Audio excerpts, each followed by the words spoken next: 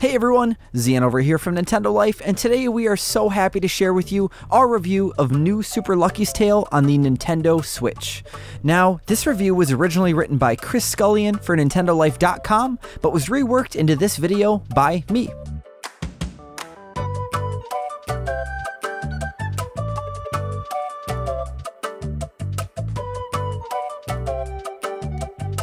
We all need games like New Super Lucky's Tale in our lives. You may not like to admit it because maybe you're some tough guy or you have a no-nonsense online persona that suggests that you have absolutely no time for such childish nonsense. But deep down, even if you don't realize it, you could do with this sort of happiness in your life, because honestly, we all could. Originally releasing almost 2 years ago to the day, Super Lucky's Tale found itself burdened with a little more responsibility than it deserved, since it was the only new game to launch alongside the Xbox One X. A colorful platformer was never really going to be the demonstration of a super powerful 4K HDR console, and so it perhaps looked a little underwhelming for reasons not entirely its fault. But now it's time for Super Lucky's Tale to get a new coat of paint and a second chance on the Switch. And it's a really good thing too, because Nintendo's system is a far better fit for the game. One where its bold colors and lovingly designed but geometrically shaped environments can be recreated without too much impact on the original vision. And it's a vision you're probably going to want to get on board with if you're a fan of the good old days of PS2 era platformers.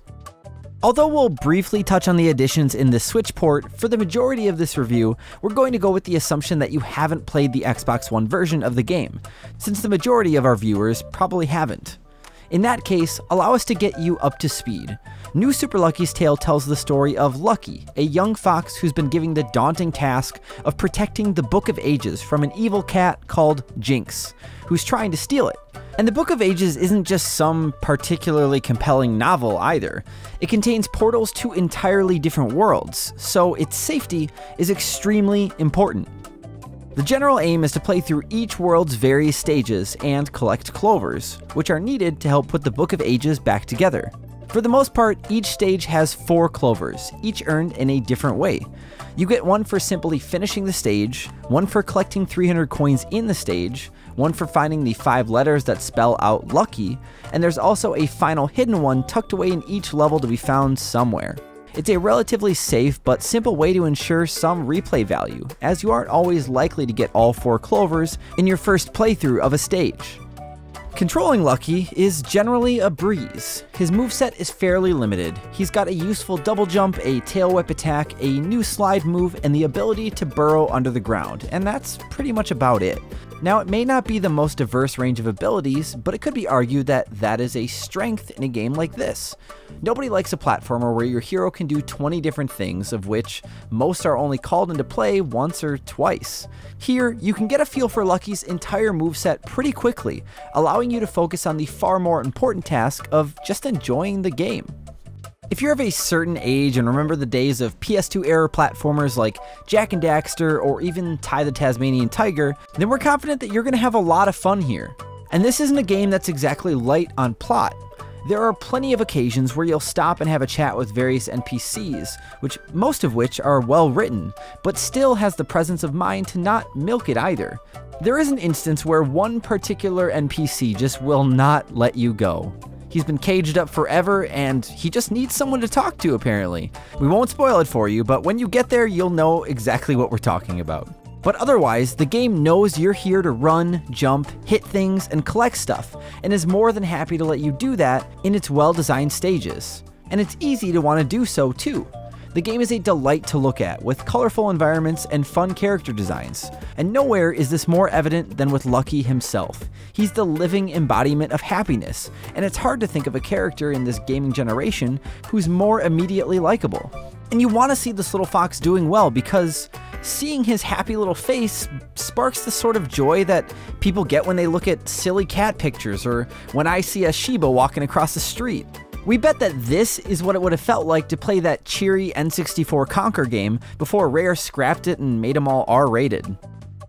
As well as the main game, New Super Lucky's Tale also integrates the 2 DLC expansions that were released for the Xbox One version of the game. One of which, for example, is Guardian Trials, which is a series of more difficult stages designed to give players a final challenge. The latter is very much appreciated because one of the main criticisms you could level at New Super Lucky's Tale is that it isn't a particularly difficult game, even with those new levels added. Lucky's limited moveset may make things easy to get grips with initially, but it also doesn't provide the game with much scope to evolve beyond offering you slightly more difficult obstacles to navigate with your limited moveset. When it does deviate from the norm, the results are varied. We enjoyed the series of marble puzzles where Lucky's placed in a giant ball and you have to tilt the stage a bit like the infamous shrine in Breath of the Wild, but nowhere near as annoying. We had less fun, however, with the numerous sliding puzzles that appear from time to time, which start as a mere inconvenience and end up being a real pain in the end. There are a few other issues, though how much they'll matter depends kind of on your own personal tastes. The game looks gorgeous, but its performance isn't perfect. It hits a steady 30 frames per second for the most part, but there are dips here and there. Never really anything to affect your timing during platforming sections, but it's worth mentioning regardless because, well, the internet. It's also worth bringing up that the game is still relatively short, even with the DLC added. A standard playthrough can be done in around 6 to 8 hours, so this is a game that really requires you to want to collect all the clovers to really get that bang for your buck. In terms of other new additions, the most immediately useful is the improved camera. Most of the criticism leveled at the Xbox One version of the game boiled down to its terrible camera, which often provided awkward angles, particularly during certain boss fights. This time it's been revamped completely, and we have to say we didn't really have any issues with it at all during our Switch playthrough. And when the best thing you can say about a camera in a platformer is that you really didn't even think about it while you were playing, that's the sign of a good camera. You can also dress Lucky in a variety of outfits using the coins you collect in each level. These serve no purpose other than to make an already adorable character look even more appealing, and therefore this feature gets our approval. Incidentally, the outfit feature was already added to the Xbox One version in one of its DLC packs, but there are roughly twice as many outfits to unlock in this new version. Ultimately, we had a lovely time playing through New Super Lucky's Tale again.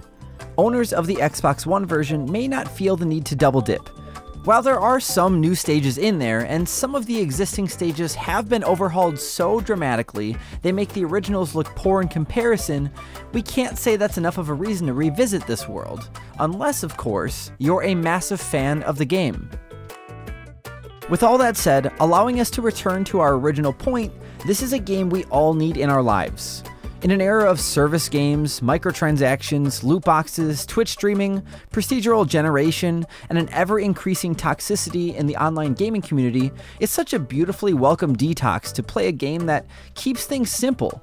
It's offline. Here are the levels. Here's what you collect. And here are some fun little outfits to unlock throughout the gameplay. Have fun and forget about life for a few hours. At the risk of sounding too serious in a review of a platformer starring a cute, cuddly fox, our hobby is becoming more complicated and stressful at an alarming rate, requiring us to invest more of our money, our time, and our mental capacity with every passing month. Games like New Super Lucky's Tale and the recent Yooka-Laylee and the Impossible Lair are the antidotes to this.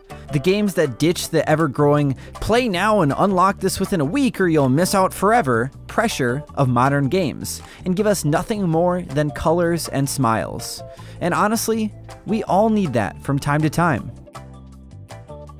New Super Lucky's Tale is a solid reimagining of an underrated platformer with a greatly improved camera. It's a little on the short side, and may not provide much of a challenge to more hardened gamers.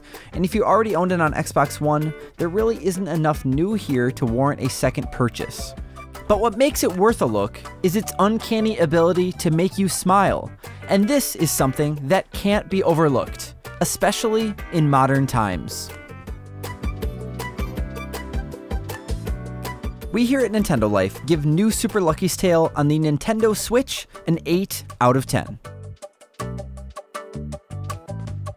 If you'd like to read our full written review on the game, or even just find out more info about Lucky, you can find that along with our exclusive gameplay session with some of the developers over at nintendolife.com.